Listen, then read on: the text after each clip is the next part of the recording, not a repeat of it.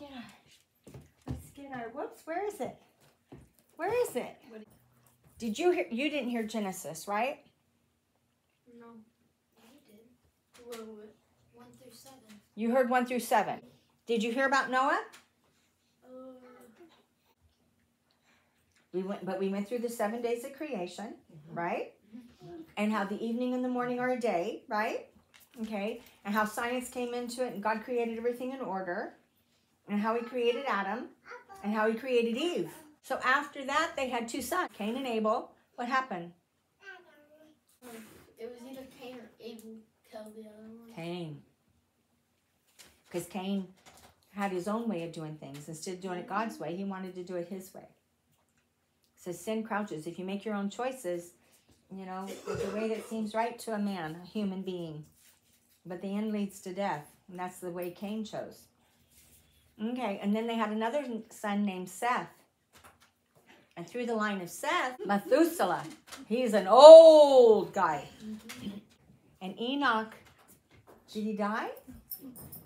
No. He was taken, right? God said, no, I'm taking you.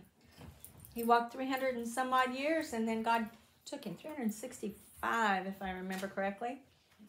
And then God took him. He's a human witness. Isn't that interesting? And then we got to Noah.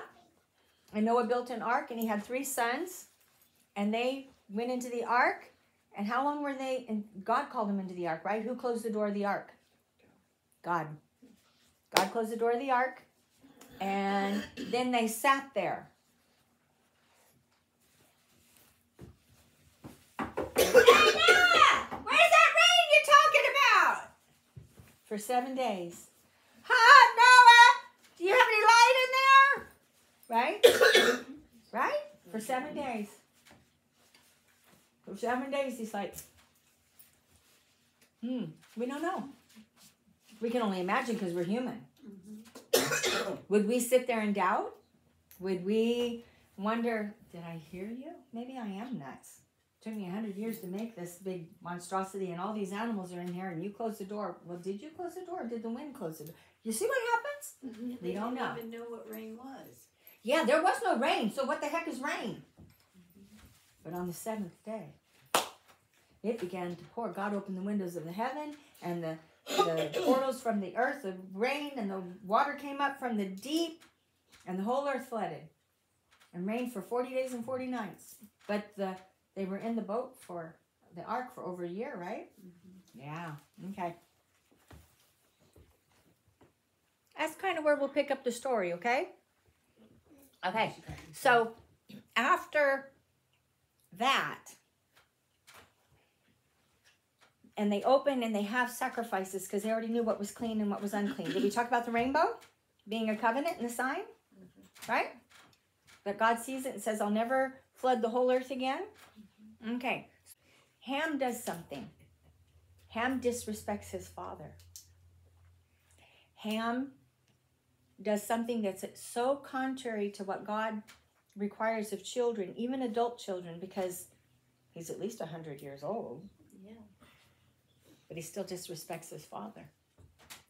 And so because of that, there's a curse on Ham. Interestingly enough, Nimrod comes out of Ham. Nimrod's a fierce warrior, okay?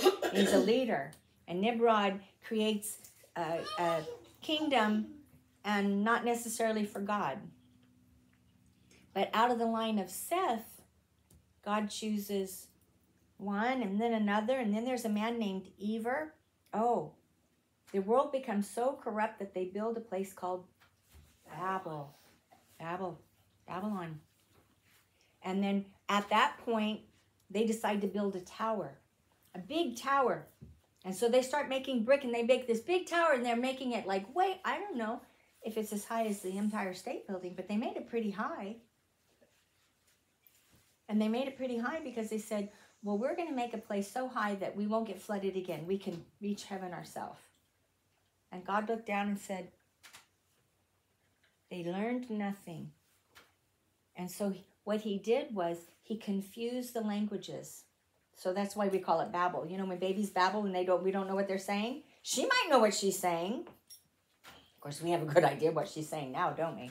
But when they're little, they babble because it doesn't make sense. It's confused. So God took a single language that everybody could talk, and he made it so that, Alfie, you're going to speak Spanish, and you're going to speak German, and you're going to speak French, and I'm going to speak Hebrew, and you're going to speak Italian, and you're going to speak Chinese. And you see what I'm saying? And you're going to speak Swahili, and I don't have a clue what you're saying, and you don't know what I'm saying, and I don't know what you're saying. And so everybody separates to people that they can talk to.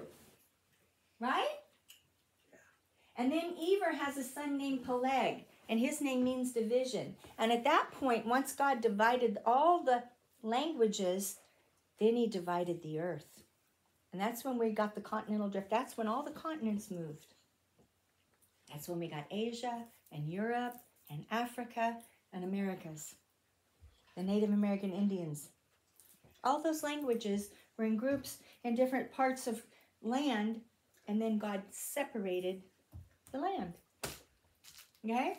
So you ever wonder how we got all these different languages and continents? That's how it happened. And it's all in Genesis. Okay?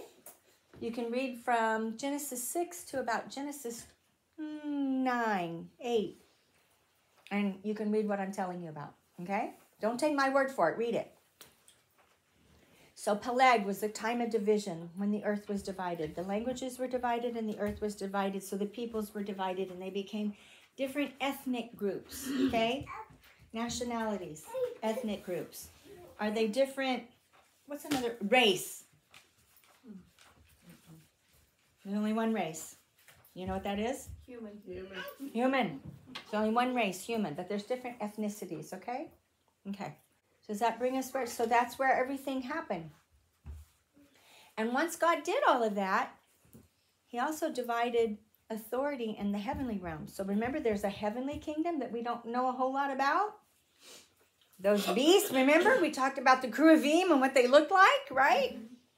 So there's a heavenly creatures is about the only way I can describe them because they're not human, right? And then he made humans so that he'd have family on earth and in heaven. And he gave the heavenly beings authority over each division of language and ethnic group and land mass, okay? Okay, so that's how we got to there. And then out of that, he waited a while and he called out one man whose name was Abram. And he lived in that same area where Babylon was, and the people were doing their own things, and they had their own wealth, and they were starting to serve their own ideas of who God was or what God was, not God Almighty. And he called Abram out from there, and he says, I want you, leave your family, leave your home, and go where I tell you to go. And he took him from way over here and had him go up to over here. Basically out of the area of Iraq, between the Euphrates and, I wish I had my bigger map out, and he took him all the way, what we call the Fertile Crescent, and brought him down into this land called Canaan. That's where we'll stop on that one. Good enough?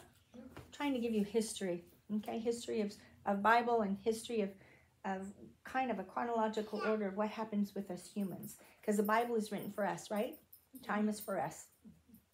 So the stories are for us. Good? Okay.